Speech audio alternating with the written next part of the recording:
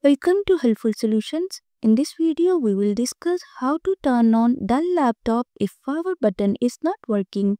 Let's dive in. The first step is to perform a hard reset.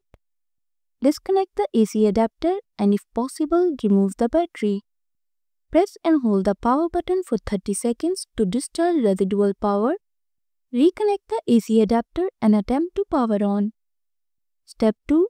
Use the unbiased system board built-in self-test. Ensure the laptop is powered off. Press and hold both the N key and the power button simultaneously. Release both keys. The battery indicator LED may flash. Off, no fault detected, amber and white. System board issue identified.